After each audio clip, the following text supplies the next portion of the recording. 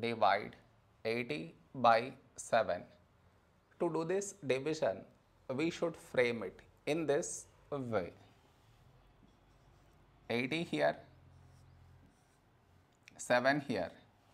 This is your step 1. Next, here we have 8, here 7.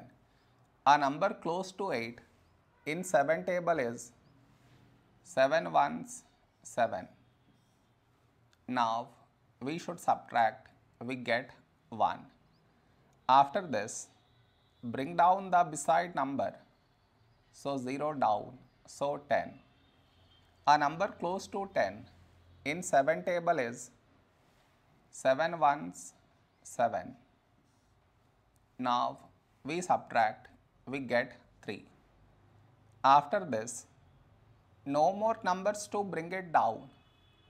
So what we do is, we put dot, take 0. So 30. A number close to 30 in 7 table is 7 fours 28. Now we subtract, we get 2. After this, we already have the decimal, so directly take 0, so 20.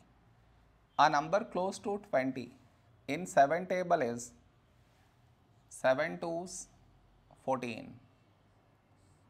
Now we subtract, we get 6, and the division continues. It is enough if we do up to 2 decimal places.